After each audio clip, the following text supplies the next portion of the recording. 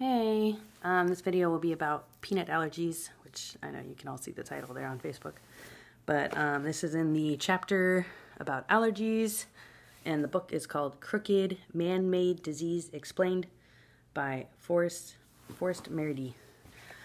And his theory is that vaccines cause allergies, and his research is very interesting in what he has to say. So, this is from page 241, if you buy the book and you want to look it up. It's available on Amazon.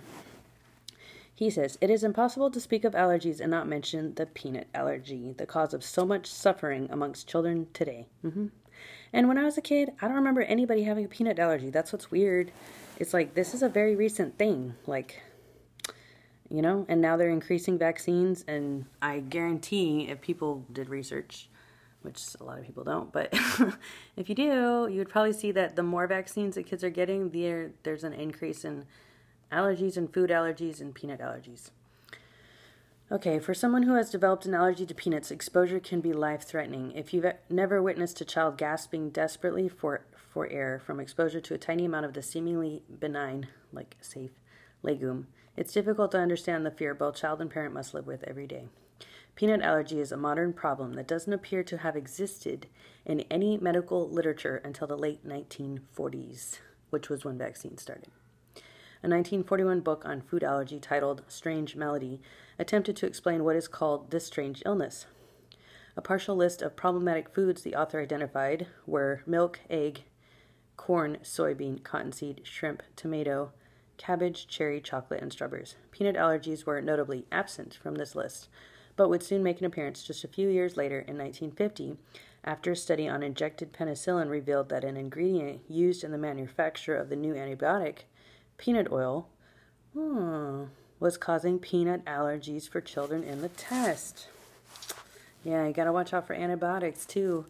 I've said this on a few of my videos, but I was engaged to a guy who died 6 years ago, and the day he died, he took an antibiotic. I mean, I know they're necessary sometimes. I'm not going to say don't ever take antibiotics. I've had ear infections, and that's the only thing that will fix it is an antibiotic. But you still need to be careful, and don't take them too much. So that's interesting. So this antibiotic caused the peanut allergy, was causing peanut allergies for children in the test. Let's see, that's from, it says, Heather Fraser's The Peanut Allergy Epidemic is an excellent read on this topic. For many, the milk, egg, or shrimp allergies they had begun to experience were an annoyance. Peanuts were different. Their ability to harm appeared to be uniquely powerful, as researchers have confirmed. Our observations, when combined with those published by other investigators, suggest that the high incidence, persistence, and severity of peanut allergy may result from a combination of properties that make it a perfect allergen. What does that mean? Like perfectly deadly? I don't know. Much speculation has been made over the contents of various pharmaceutical products over the years. Yeah. I mean, there's been so many recalls, so many lawsuits that you see commercials about, like Yaz, which was a birth control pill.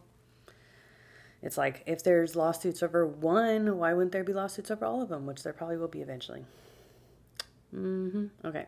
So there are so many stages to the manufacture of any modern drug or vaccine that it would be difficult to guarantee it to be absolutely free of any trace of peanut.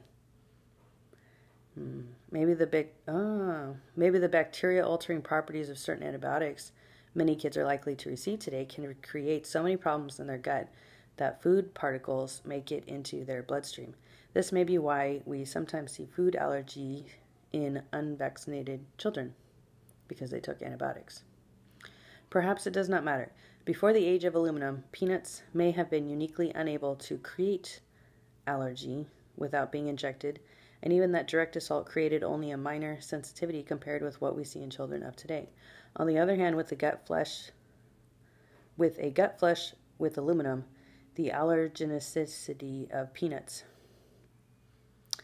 even by simple ingestion, might be catapulted into the vaunted status it occupies today. He uses too many big words. Was the smallpox vaccine the cause of hay fever?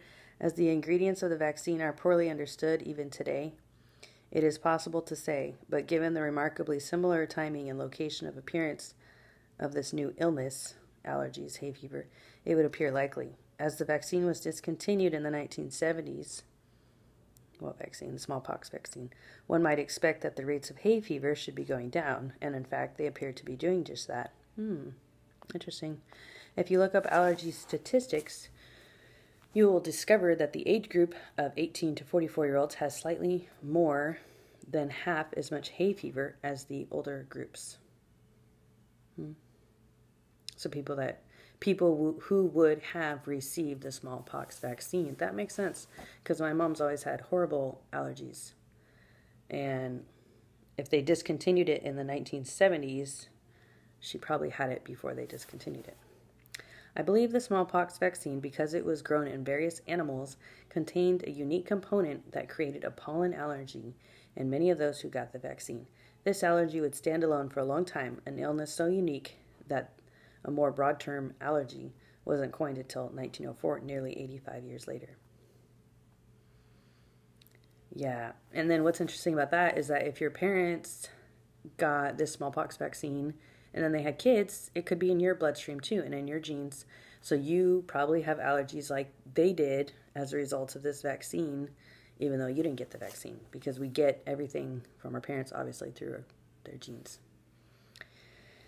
In the 1900s, when aluminum began to be injected, its unique properties, though not understood, became apparent as people could develop allergies and asthmatic responses to nearly anything. As it turns out, asthma and allergies may be just two of the symptoms of a dysfunctional immune system caused by aluminum's ability to modify the body's response to invaders. This realization would put a very unlikely set of diseases on the list beside asthma and allergies, Crohn's disease, and ulcerative colitis. So, and I'm going to read to you some of the chapter titles, so maybe you'll be more interested in buying this book. Let's see. Here are the chapter titles. A Flicker of Light, Everywhere and Nowhere, Babies. Maybe I'll read that one next. Autism and Asymmetry, Even the Bones, ? And then Crooked Smiles, Crooked Eyes, Right Side High, Left Side Low. That's actually exactly how my face is. Interesting. Lymph in the Brain, ADHD, Fevers and Autism and ADHD, Speech Disorders, Vision Disorders, Hearing and Motion Disorders, Eating Disorders, Behavioral Disorders. That would be interesting. Tics, Tourette's, and Facial Pain. Autism and Babies. Why don't girls get autism?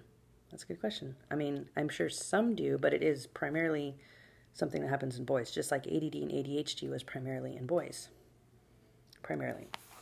Allergies and asthma, I just read. Crohn's and ulcerative colitis. So he analyzes all of these things and sees how they're connected to metals and aluminum, which we get injected into us through the vaccines. What else? Alzheimer's disease, chronic fatigue syndrome, fibromyalgia, chronic Lyme disease, rheumatoid arthritis, lupus. The problem with vitamin D. Females and autoimmunity, Parkinson's, thyroid, multiple sclerosis, eczema, anemia, and heart disease. I should probably read the heart disease one because I have been having problems. Signs of acute metal toxicity, healing chronic infection, healing and recovery. I should read that next probably because that's really what people need. And that's only like 30 pages of his book, but oh well, whatever.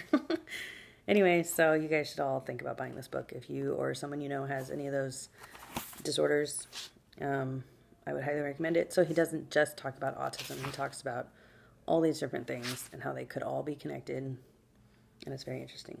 So I pray that you will check it out.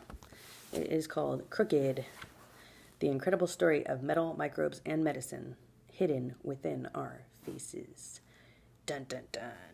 And see, the picture is a baby with a crooked smile, which is, yeah, you see that a lot. And I forget if it was, well, some video that I saw on YouTube, but it was talking about that you see that everywhere you go now. Like you'll see in Walmart or something, you'll see kids with their eyes that seem kind of off center, like they're crooked. There's like, you just notice that there's something different about their eyes. And yeah, if they smile, maybe it's crooked.